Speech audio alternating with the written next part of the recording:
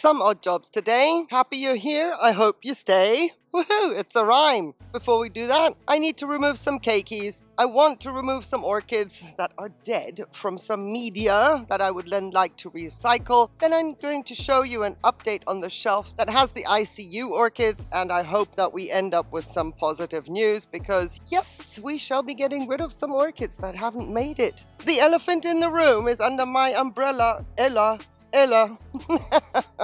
I thought I'd start this video out with something really positive. It's going to be a bit of a roller coaster ride. It's going to be yay, keikis, roots, let's go. It's going to be oh, boo, orchids that didn't make it. The positive side is my angreacum crestwood is starting with the kryptonite. So let's get the nasty out of the way and hopefully also end up with a positive. Intro to the video starts now. Please give this video a like. Why wait?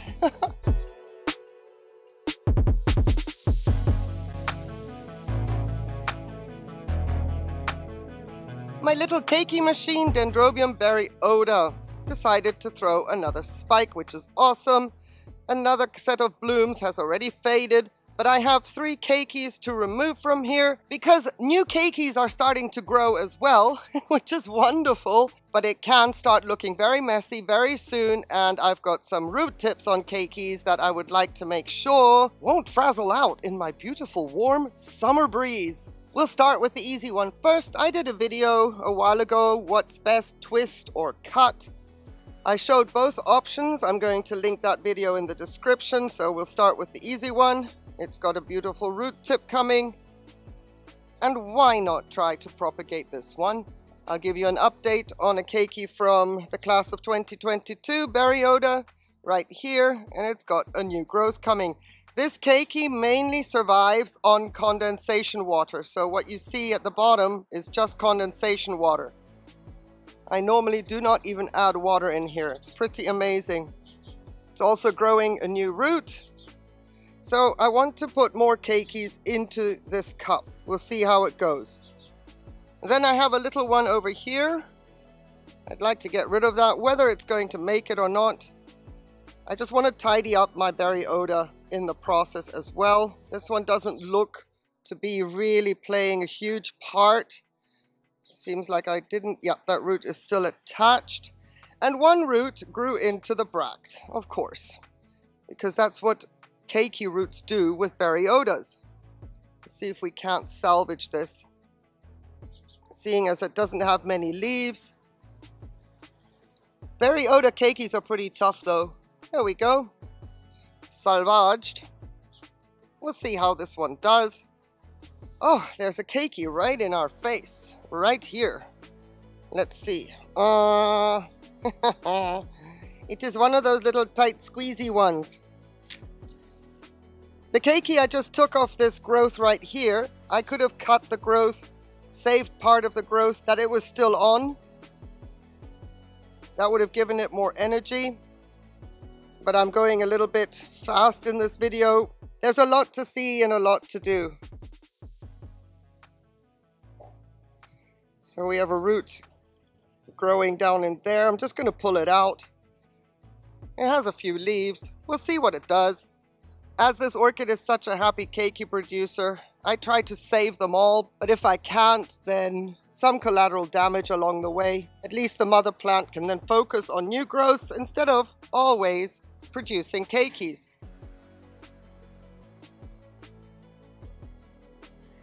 Now keikis can also be a sign of stress. The orchid is stressed out, could be trying to propagate itself.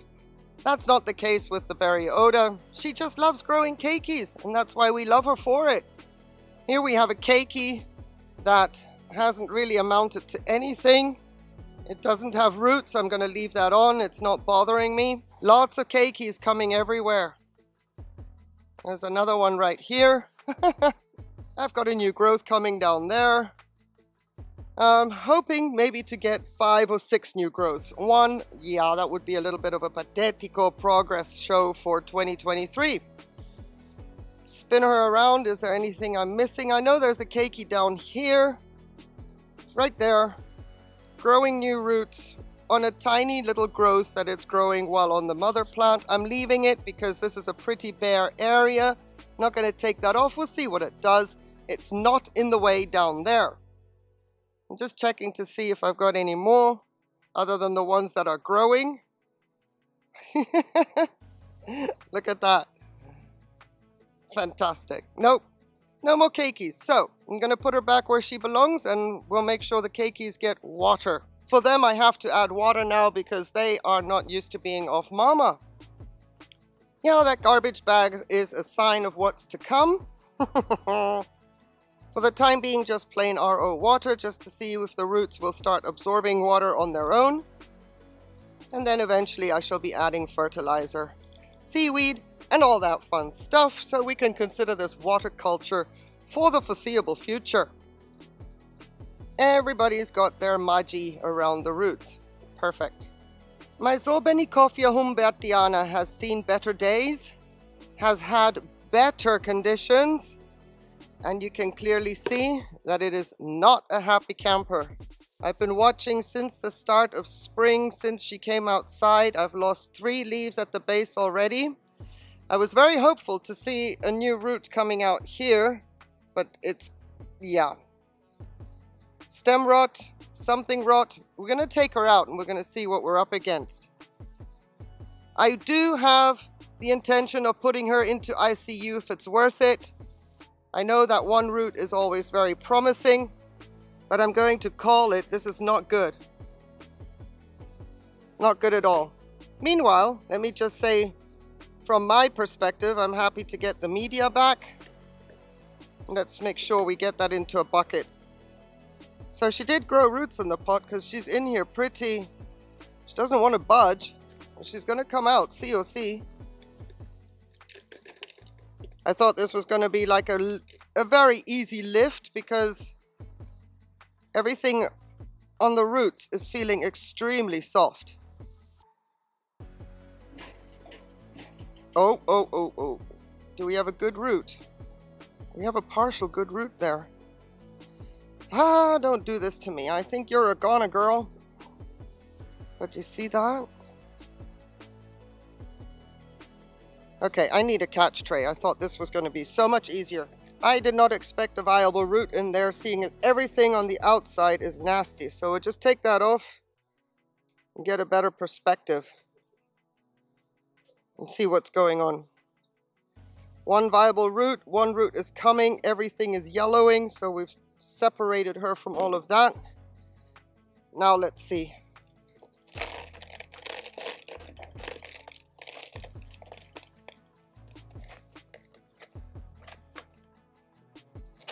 So the root I cut off was partially viable, but that wasn't going to last much longer. Everything else was deteriorating, so I'm not mad about that. But what is going on in here is interesting to say the least. Oh, I wish you were here giving me feedback immediately. How I wish you were giving me feedback immediately, because now I want to know, is there hope? Well, I've got ICU set up. You guys, I don't know. I'm always such a wuss when it comes to somebody trying. It doesn't feel soft here at all. The stem doesn't feel soft. Doesn't mean anything, but there's a new leaf trying to come out. But you see it's also yellow there. I'm not trying to convince myself to bin her. Okay, decision made. For the time being, we're going to do it like this. And because that root is so accustomed to a lot of moisture around it, it's going straight into water like that. Plain water for the time being. And I'm trying to convince myself that plain water is a good way to go because she just had calcium and magnesium a couple of days ago. Yep, plain water for the time being. And we'll put her back on that ICU shelf. I didn't mean it to accumulate. I was trying to get rid of. Anyway, I'll be right back. Let's get back on track here because I know that this Tolumnia is a goner. This was my Tolumnia gyracum Snow White, and unfortunately she is no more. I have other Tolumnias that are in rescue mode that I would like to show you depending on how long this video is going to be, but definitely no doubt about it. We can take the lava rock from here and say thank you so much, Snow White, for being in the collection. And I'm really sorry that I dropped the ball on the scale issue in 2022. Yeah, with those beasties, it's tough to recover from. I get it. I tried. Okay, right.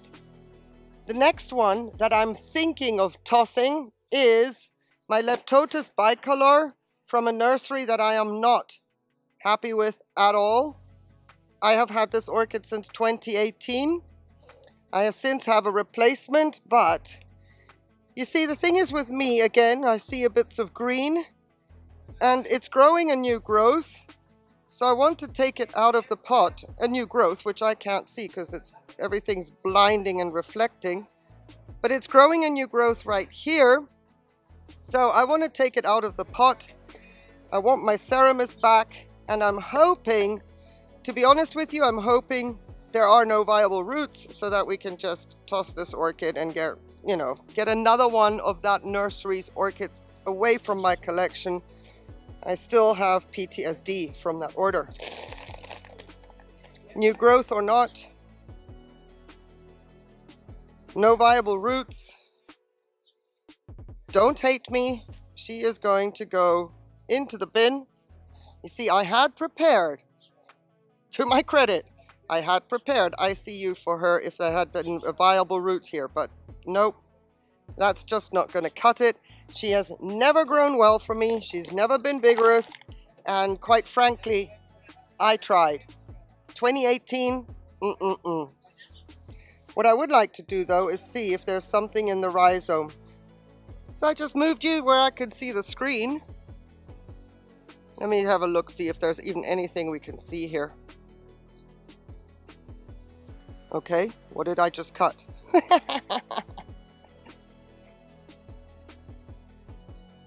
Is there even anything to be seen here? I can't tell. Yes, I'm looking for Fusarium. She was in that box. I can't tell. Maybe once the screen is bigger. From what I'm looking at, I don't see Fusarium, but it's so hard to tell with a small rhizome like that. Anyway, I am not thrilled that she's gone, but in a way, I'm thrilled that she's gone because, oh my goodness. If you've been with my channel since 2020, you know where my brain is at the moment. So that takes care of everything I wanted to do on the patio. If you would like to join me for a quick recap on what's going on in that shelf yonder, there is some good news.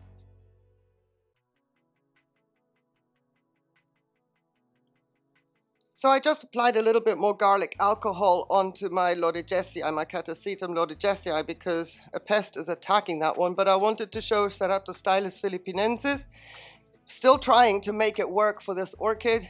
Michael McCarthy, Melissa Walker, and the Orchid Room. You gifted me this orchid back in 2020.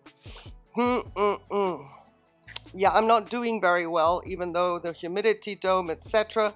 But I just wanted to show you she's still here and she's clean. She also was affected with that thrips or mites situation I had last year. Probably a combination of both. I've never had spider mites, so last year, 2022, was my first time. Here are the keikis that we've just dealt with. And this is what I'm dealing with my Lodogessii. She's looking, I know, but she's looking much better than she did in 2022 this time around. That's her bulb from 2022, which I could actually grow. Incredible. So I'm watering her even though the roots aren't very long. But you can see that this orchid seems to have a reoccurring theme going on. But I'm treating it with garlic alcohol and insecticidal soap. I think that we've got some thrips issues with this orchid. Why they always come back to her, I don't know. I've moved my Gloriosa lilies away from this shelf back to the east side of the patio because I have a feeling that that plant actually brought in thrips because her leaves were a mess as well last year. Anywho, so here's my Zillemnia midas. And this is the growth that we had coming when we started the rescue operation here for these orchids that were badly affected. So that growth is in actual fact maturing to something of substance. I'm hoping now for roots. I have no complaints with that one. Here is a Tolumnia. Forgive me, I'm in an awkward position here, but this is Tolumnia Red Devil. If I can't see the names, it's because I'm not going to be jiggling my Tolumnias around. I hope everything is in focus, but she was also a scale issue. Really struggled throughout the winter, but we have a new growth coming right there. I hope you could see that. There is a new growth right at the base. Hopefully that will produce roots and revive her. So there's some positive signals coming in this little ICU area. Here's another Tolumnia. Also, I'm not going to keep repeating it. Even I keep saying I'm not going to keep repeating it. Here, scale. So I'm always treating them with garlic alcohol, but we have the new growth that was, you know, it had stopped. It has not progressed, but it's growing another new growth right here and new roots. So I'm really hoping with the water level, keeping the humidity up, making sure the old roots are kind of the drawing factor for the new roots. I'm hoping that we can save her. And then in the back, let me see if I can scooch a few things around. You can probably understand why I don't do much moving here. When I deal with this shelf, it's all in one go so that I don't keep jostling things around. Anyway, Orchid Keikis class of 2021. You can see how pathetic they are. Amazing considering I have a class of 22 keiki pot that is in lava rock and semi-hydro as well, and it is growing 4 new growths. It's insane. But anyway, 2021, we've got a new growth, not giving up on that. Got some roots going through the hob filter material, the setup that it was in for the longest time. So that didn't die back. My direct Kiku pieces here. Oh, I'm very happy to see that there's a root that is actually hydrating right there.